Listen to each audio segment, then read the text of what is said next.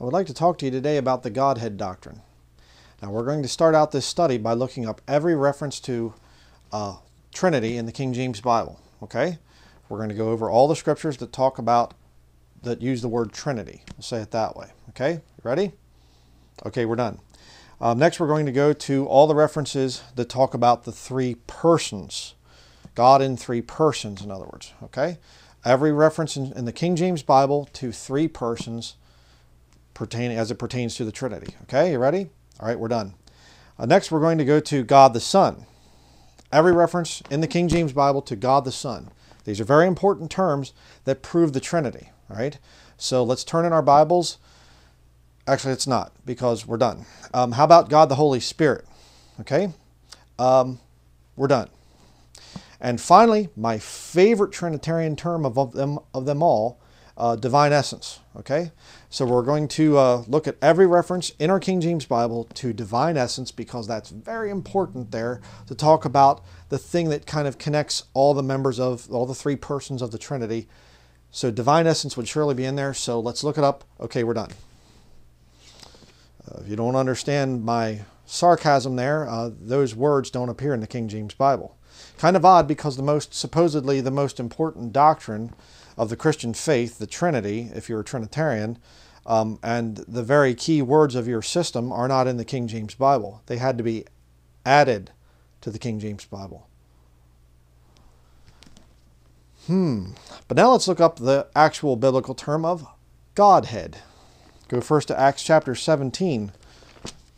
Acts chapter 17. We're going to be hitting a lot of scriptures today and going to be moving pretty quickly, so if I get there and I start reading before you can get there, pause the video and catch up to me then. Acts chapter 17, verse 29. For as much then as we are the offspring of God, we ought not to think that the Godhead is like unto gold or silver or stone, graven by art and man's device. Now, right here you have a title. All right, a lot of people will say Godhead could also be translated as divinity or godhood. That wouldn't make sense in the context of Acts 17:29. It's talking about the Godhead, right? The biblical name for Jesus Christ, the Son of God, God the Father, and the Holy Ghost. That's the Godhead. It's one person, one being, all right? Which we'll be proving in this study. Next, let's go to Romans chapter 1. We'll look at the next reference to the Godhead. Romans chapter 1, verse 20 through 23. For the invisible things of him from the creation of the world are clearly seen, being understood by the things that are made, even his eternal power and Godhead, so that they are without excuse. That's where they'll come in and they'll say, well, it could be divinity or godhood or whatever. But God has it in his perfect word, the King James Bible, as Godhead. And you say, well, I don't believe the King James Bible. I believe it's the Greek or the Hebrew. Okay, then use the Greek or the Hebrew. You stupid hypocrite, you. All right, if you're going to hold to using the King James Bible and calling this book God's Word, then it has to be perfect. Otherwise, your God can't write a perfect book. Think about that one. Verse 21, because that when they knew God, they glorified him not as God, neither were thankful, but became vain in their imaginations, and their foolish heart was darkened. When they knew God, a past tense event, they glorified him not as God. Why was Jesus Christ executed on the cross? Why was he crucified on the cross? Because they considered him to be a man and he was making himself to be God. And they're saying this is blasphemy. When they knew God, they glorified him not as God. You see? Verse 22. Professing themselves to be wise, they became fools. Every Trinitarian fits that verse. And changed the glory of the uncorruptible God into an image made like to corruptible man. Jesus the Son over here, God the Father over here, and to birds, how about that? And four-footed beasts and creeping things. Jesus the Son, like this, and they got God the Father over here. You know, he has his little ball or whatever that he likes to play with. And then you have the Holy Spirit, the dove, above them, floating there. And he's making his little divine essence, spray out on them or whatever else. Tingle showers or something like that. I mean, if you've seen one of the videos I did about the Mennonite tingle showers. I think it's on the secondary channel. No, that's a teaching that's far into Scripture. It's not two men and a bird. That's not the Godhead. That's a pagan trinity, a pagan deity. Colossians chapter 2, we'll look at the next one. Colossians chapter 2, verses 8 through 9, and we'll see the final reference to the word Godhead. Well, you need to respect my beliefs because I'm a Trinitarian. Your beliefs are wrong. If you believe in the Trinity, your beliefs are wrong, and you need to submit to the Word of God, the King James Bible. Your word Trinity is not in here. Your word three persons, plural persons, is never in here.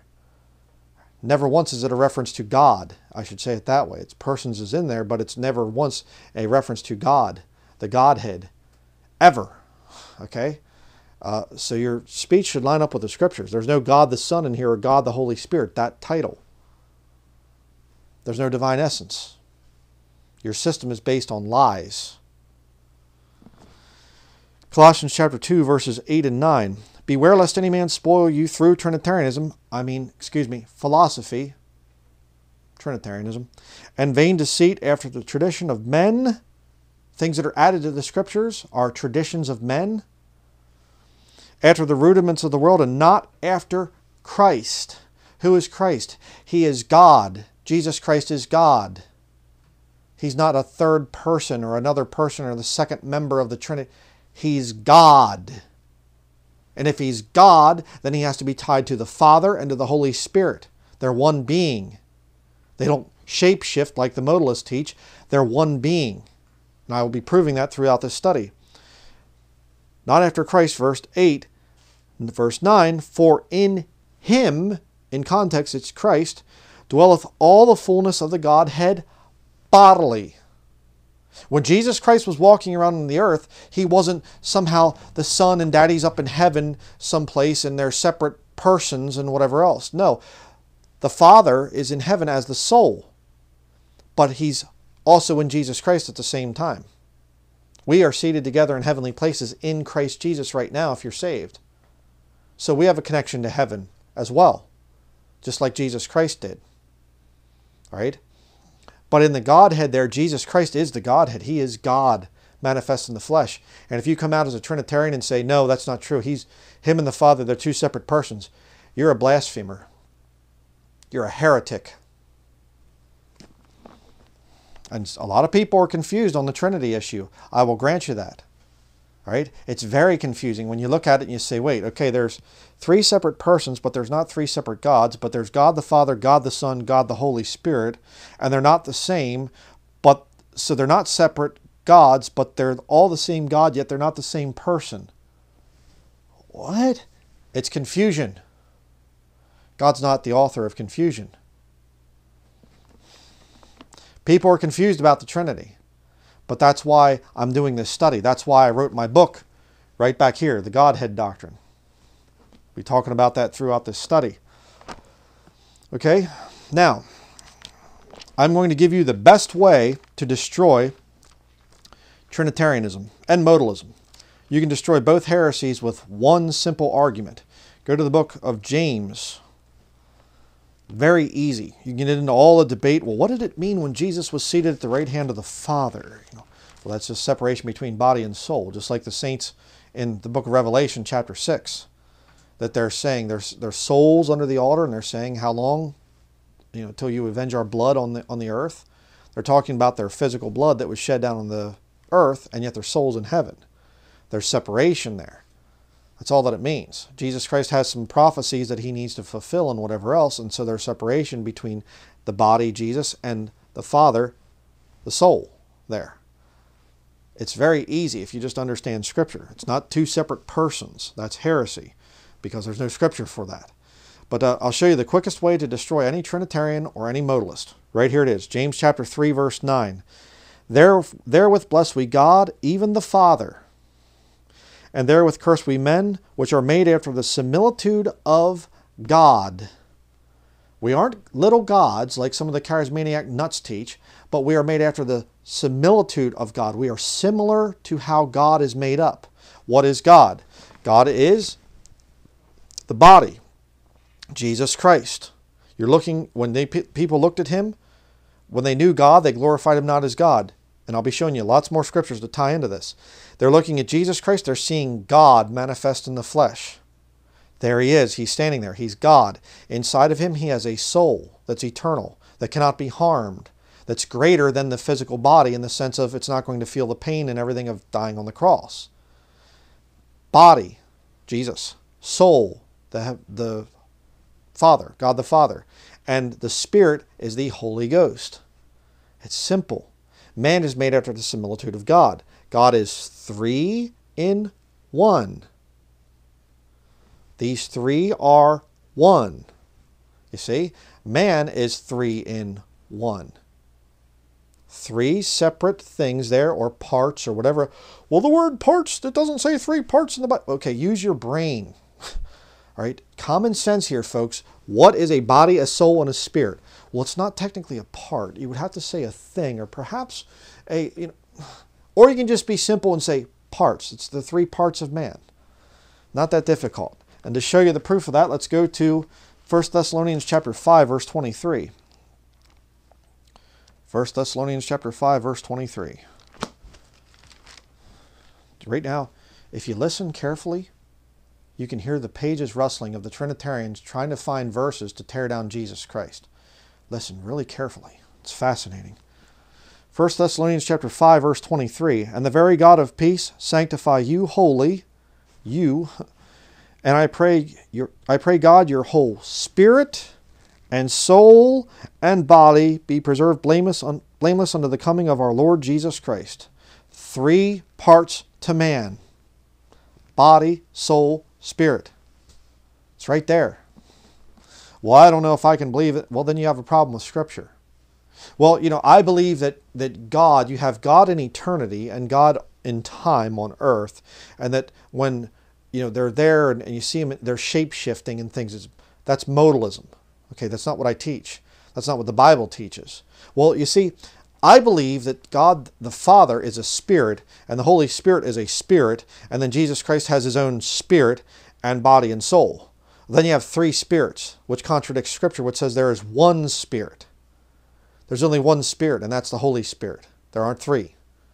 Okay, so if you believe in a 9-person Trinity where you have 3 separate persons, each with their own body, soul, spirit, that's heresy.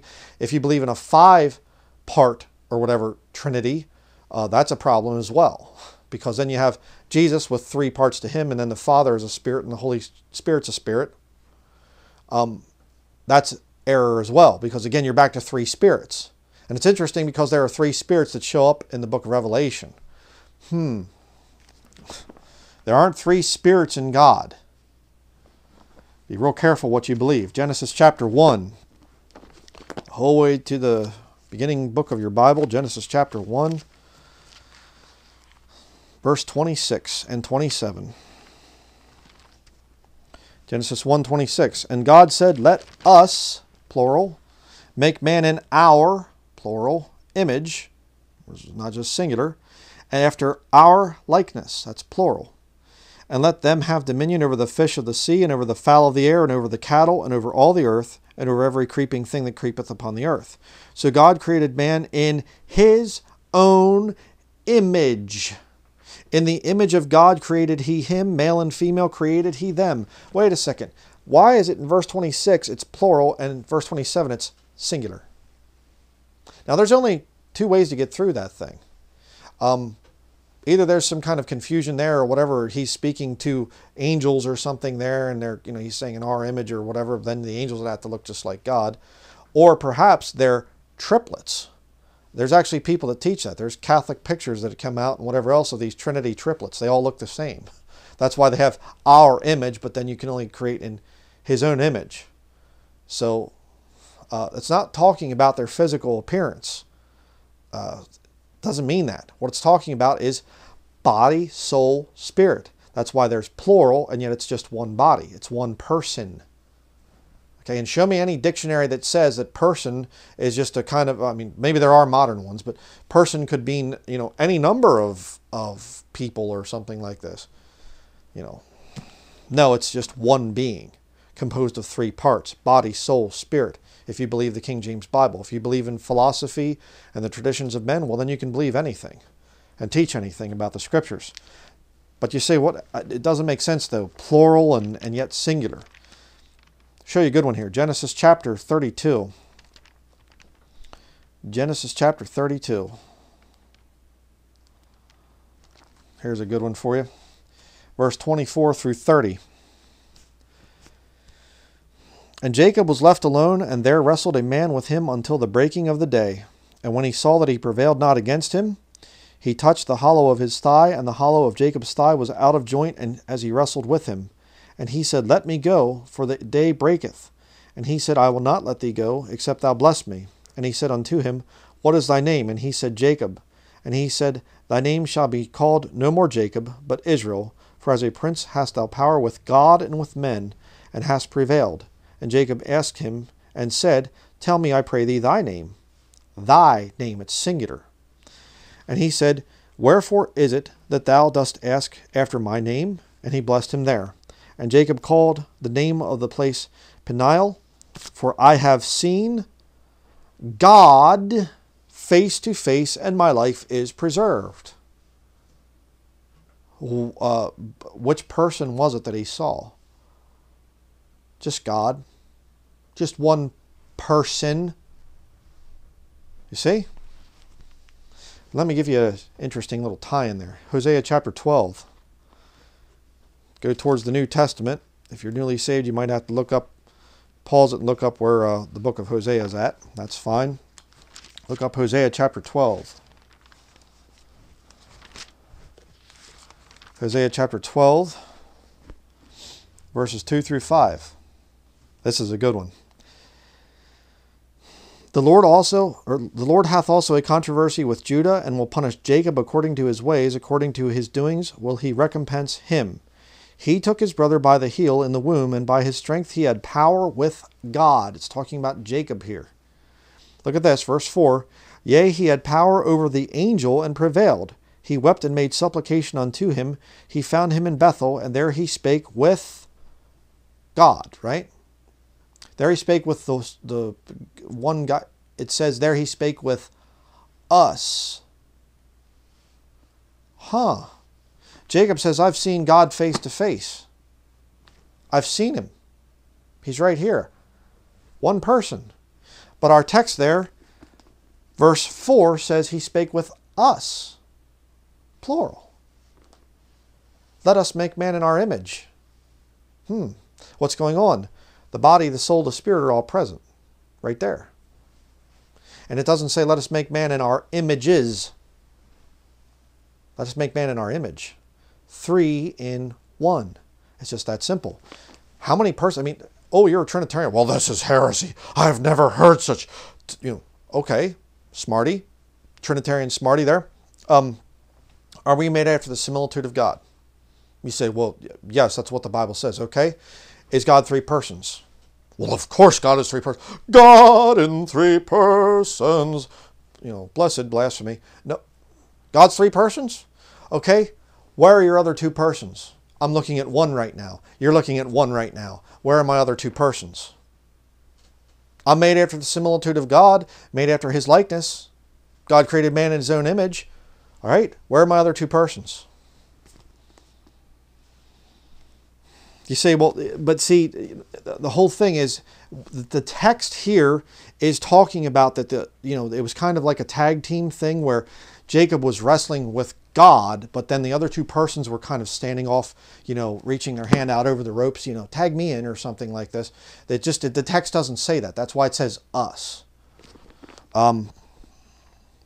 He spake with us. So he didn't wrestle with all 3.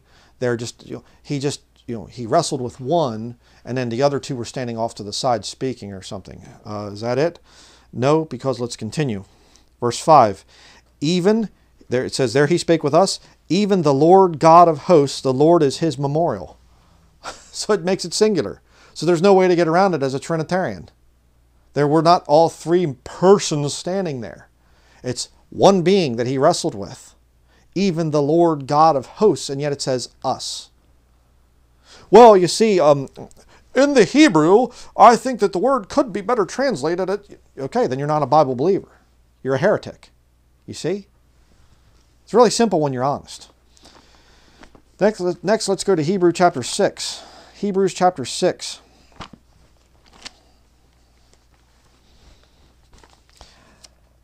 I've been studying this issue for a long time. I have no time for radical, hardcore Trinitarians because they inwardly, secretly, they hate Jesus Christ. Don't even talk to me about it. They need to knock him down. I believe that Jesus is the most highly exalted being in the universe. There's nobody higher than Jesus Christ. Well, let me look through the Bible and find places where I can just tear Jesus down. There's something wrong with you.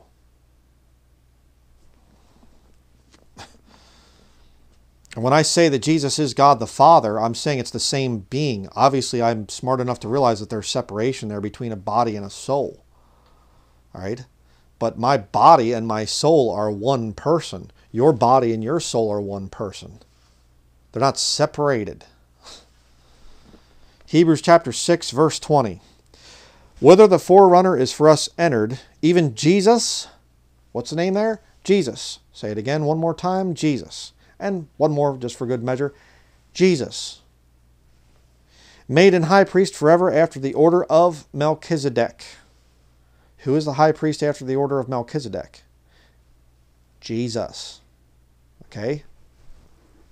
J-E-S-U-S. Jesus. You got that? Hebrews chapter 7, verse 1. For this Melchizedek.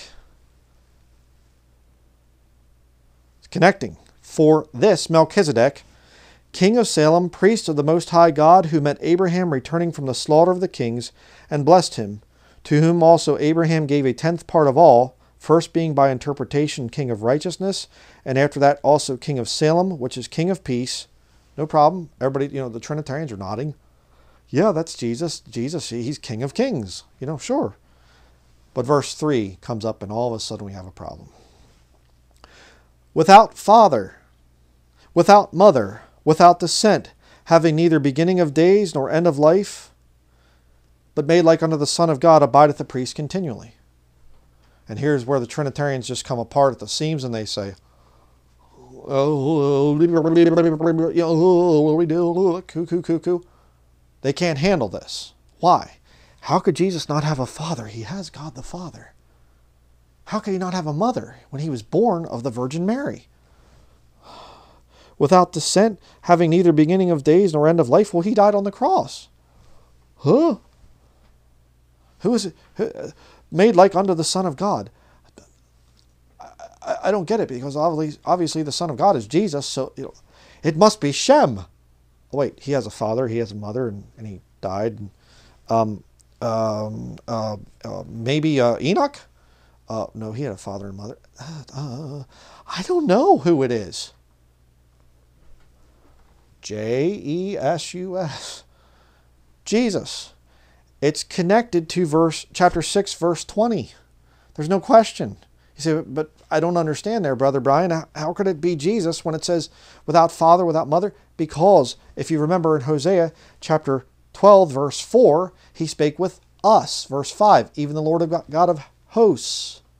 So God as a being can fulfill all the things here in Hebrews chapter 7, verse 3.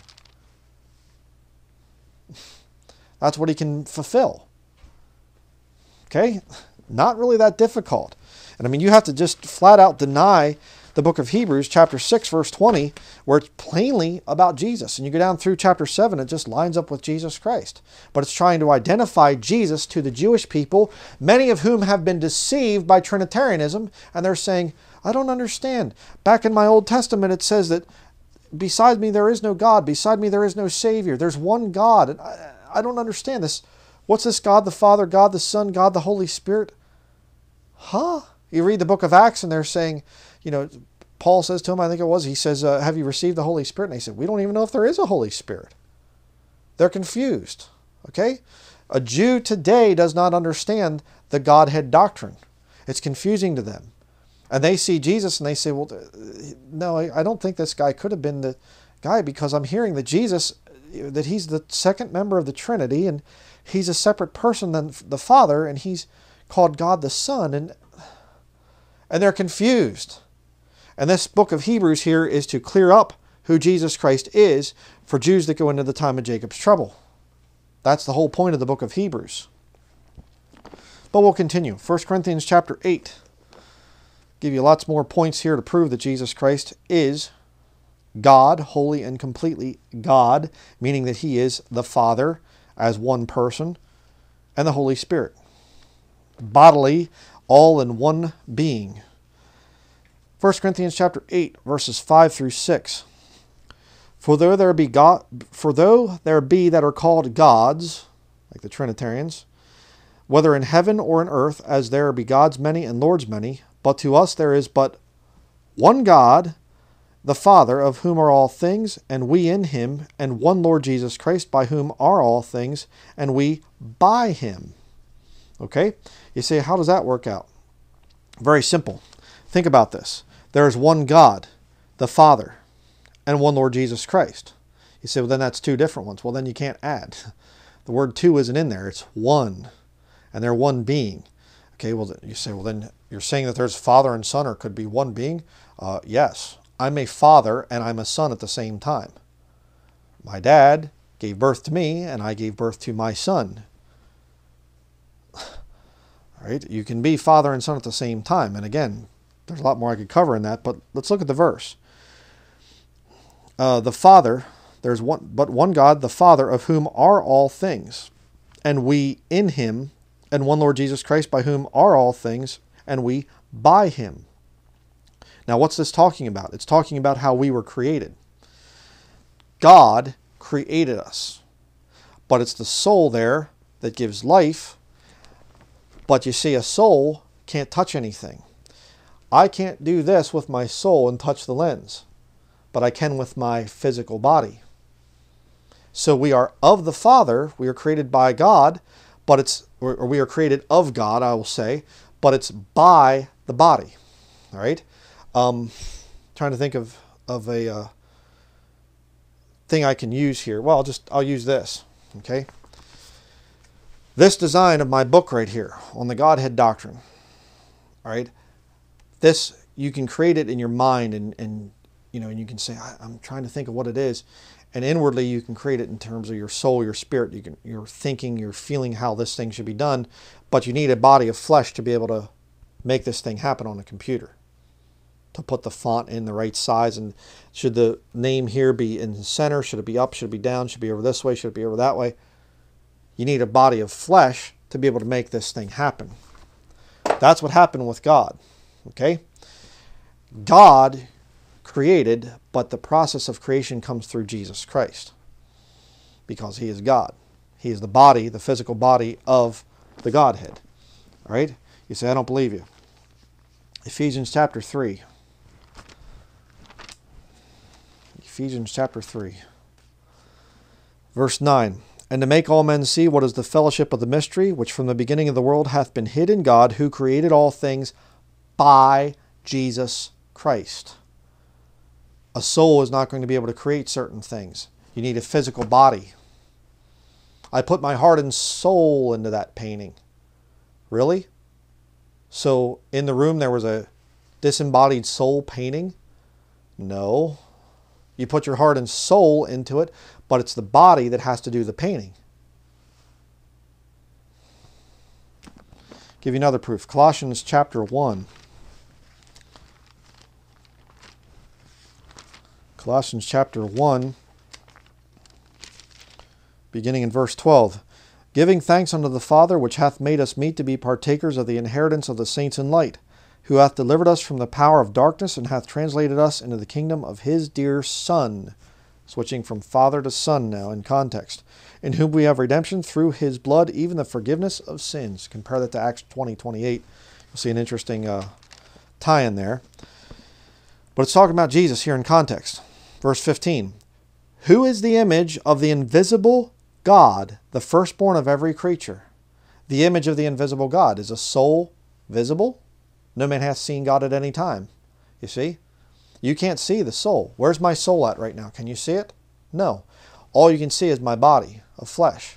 I am the image of the invisible soul of Brian Denlinger.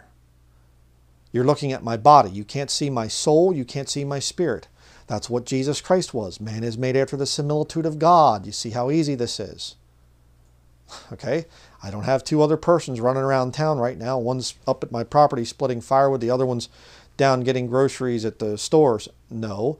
One person made up of three parts, things, items, whatever you want to call it. Okay, let's use some common sense here. Verse 16, still speaking about Jesus Christ. For by him were all things created that are in heaven and that are in earth, visible and invisible, whether they be thrones or dominions or principalities or powers. All things were created by him and for him, and he is before all things, and by him all things consist. Well, if you believe that God the Father and the Holy Spirit are separate persons than Jesus Christ the Son, then you would have to say that Jesus created the Father and the Holy Spirit. They're separate persons, aren't they? You see the problem you get into? It's the Godhead. Jesus Christ is the visible form of the Godhead. He is the physical body of the Godhead.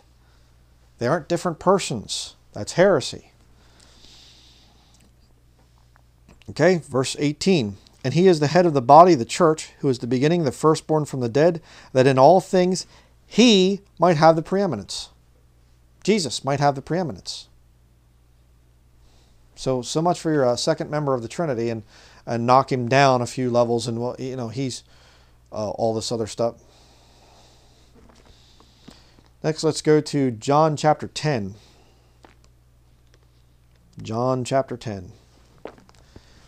Show you some more good stuff here. John chapter 10, verse 27 through 30.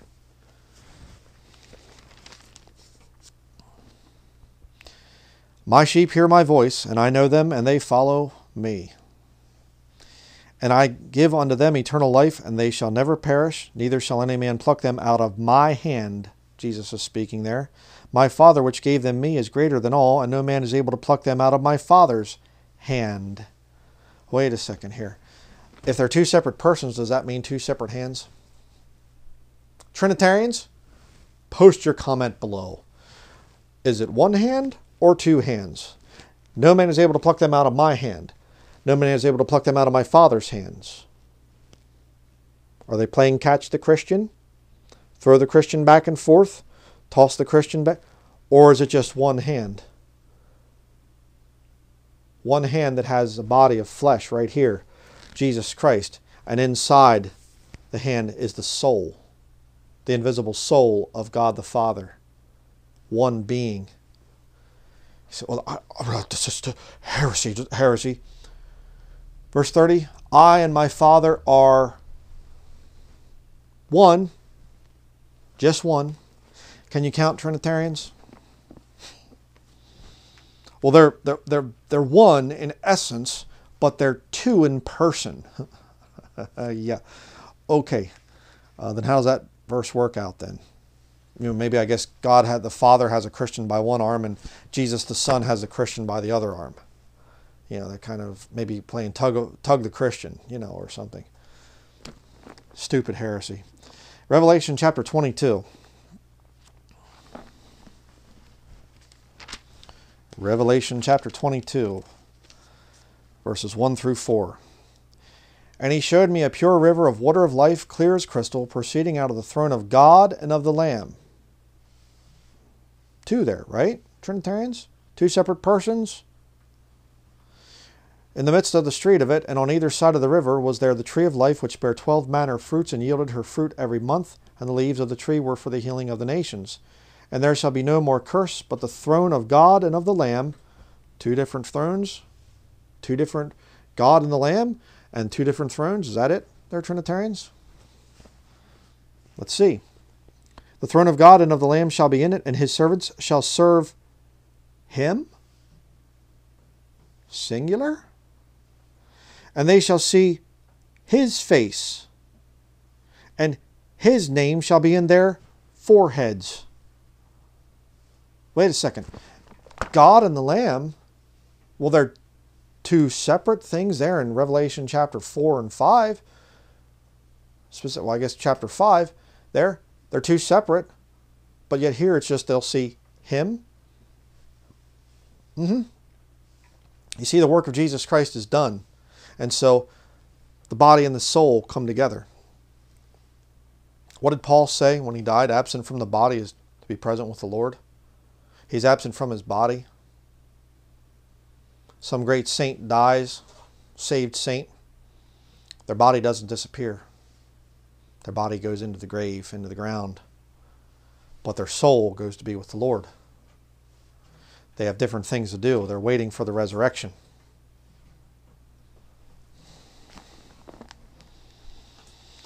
Second Corinthians chapter 4.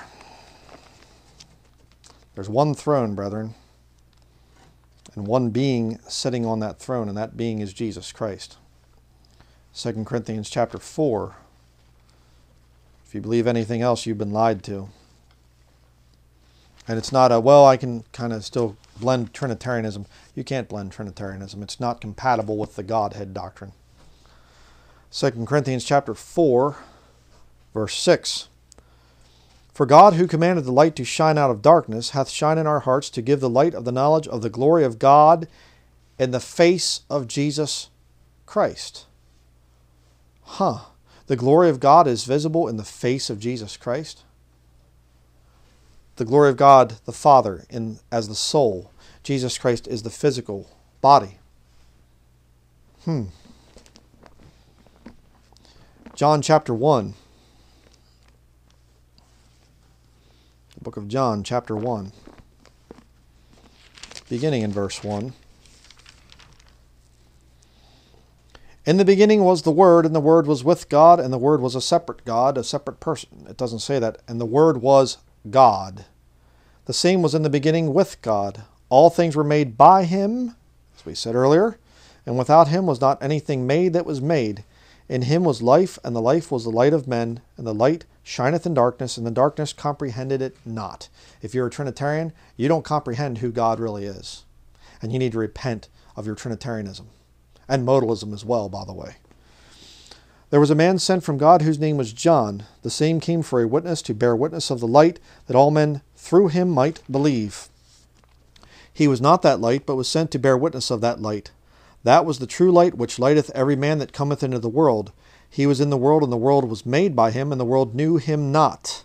As it reads over in the book of Romans chapter 1, as we went over earlier. He came unto his own, and his own received him not. But as many as received him, to them gave he power to become the sons of God, even to them that believe on his name.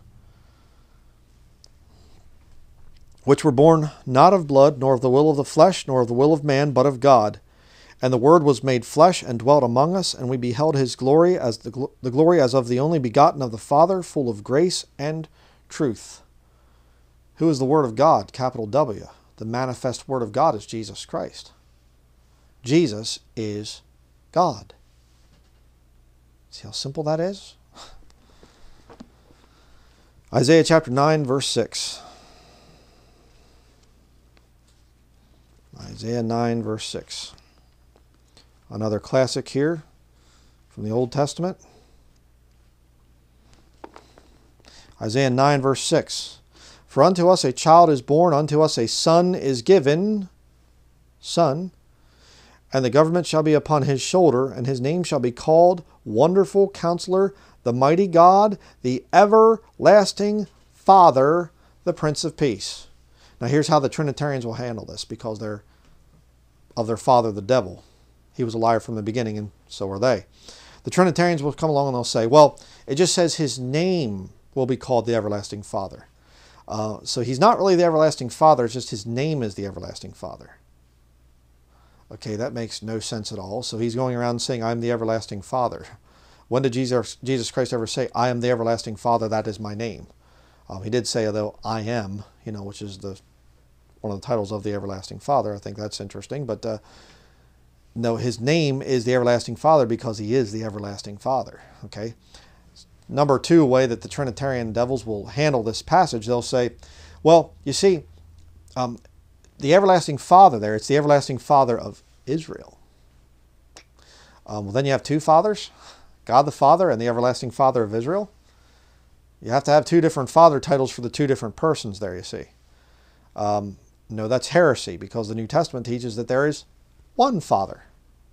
Okay, so they're not two fathers.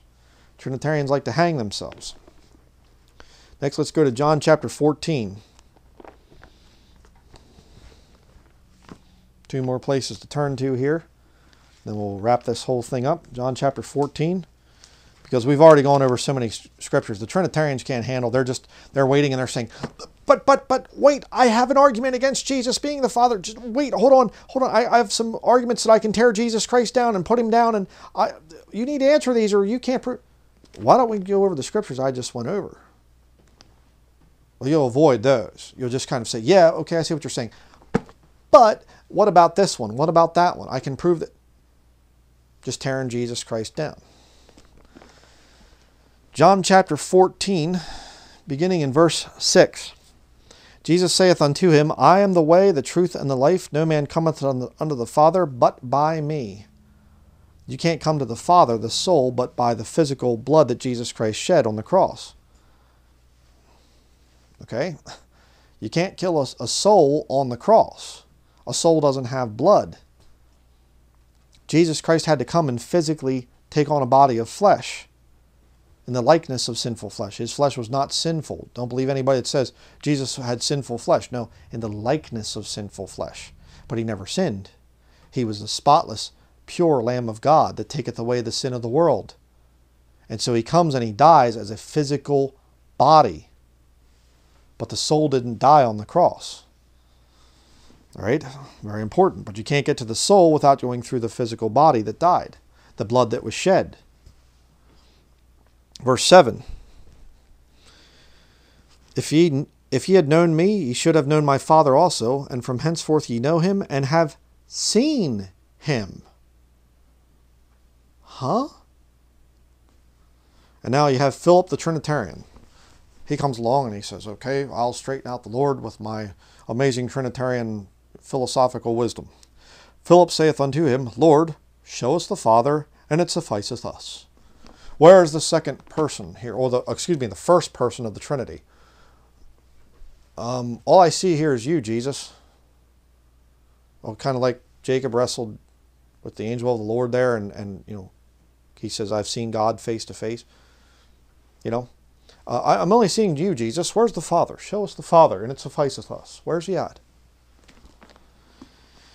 Jesus saith unto him, Have I been so long time with you, and yet hast thou not known me, Philip? He doesn't say, have I been so long time with you, Philip, and you don't know my Father? He says, you don't know me. Show us the Father, and it sufficeth us. You don't know me, Philip? He that hath seen me hath seen the Father. And how sayest thou then, show us the Father? If you've seen Jesus Christ, then you've seen the Father. They're not two separate persons. They're not identical twins. All right? Jesus Christ is God, wholly, completely God. I've been preaching that thing for years. Believest thou not that I am in the Father, and the Father in me? The words that I speak unto you, I speak not of myself, but the Father that dwelleth in me, he doeth the works. You say, but it says that Jesus is in the Father. How could that be? Because they're one being. Okay? The Father's in Jesus. Jesus is in the Father. They're one in perfect fellowship. They're one being. Well, no, it's divine essence. Divine essence is a perfume for women. All right? Look it up. There's no divine essence in here. Okay, if you have divine essence, well, that's your business. Whatever. Don't spray any on me. No, thank you. I'm not into chemicals and things like that. There's no divine essence. It's not talking about divine essence or the deity and there's sort of the, and all these blasphemous titles and things that come out, the humanity of Jesus. And all, there's no human word in here. There's no humanity in here. Watch out with that whole term there. But the whole point I'm trying to make is this Trinity teaching is satanic. It's heresy. It's adding to the scriptures, which is, warned about there and all throughout the Bible, Proverbs 30 verses 5 through 6, Revelation chapter 22 verses 18 through 19. You don't add to God's book. It's a tradition of men. It's a philosophy, which I've proved. Finally, let's go to John chapter 8. There's a lot of Trinitarians that are confused, a lot of people that they believe, yeah, I believe Jesus is God. How does it all work out? I don't know. I haven't actually gone through the scriptures, but I believe, that Jesus is God. How does that work out with him and the Father and whatever? I don't know. And they might say Trinity. I used to say Trinity. For years I'd preached and say, well, the word Trinity is not in the Bible, but the word Trinity is not there, but we know that the concept of the Trinity. I'd repeat that because that's what I was taught. Right? But actually when you look at it for just going through the scriptures, you realize, no, actually the Trinity is a satanic heresy. And it is. You need to repent of that thing. John chapter 8, verse 19. Then said they unto him, where is thy Father? So it's not just Philip that asked it later on in John chapter 14. The Jews there are saying, where is thy Father? Jesus answered, ye neither know me nor my Father. If ye had known me, ye should have known my Father also. How is that possible when no man has seen the Father at any time? Could any of those guys there have fulfilled that if God the Father's up in heaven? And that's the only place that God the Father is? Think about that. They're looking at God right there. In him dwelleth all the fullness of the Godhead bodily. That's what they're looking at. It's a heresy to teach that the Father and Jesus Christ are two separate persons. That is not true. Verse 20. These words spake Jesus in the treasury as he taught in the temple, and no man laid hands on him, for his hour was not yet come. Then said Jesus again unto them, I go my way, and ye shall seek me, and shall die in your sins. Whither I go, ye cannot come. Then said the Jews, will he kill himself? Because he saith, whither I go, ye cannot come. And he said unto them, ye are from beneath, I am from above. Ye are of this world, I am not of this world. He's speaking as the Father there. Why? Because they're the same being. All right? The Father can speak through the mouth of Jesus Christ. The Holy Spirit can speak through the mouth of Jesus Christ. It's one person. But look at verse 24.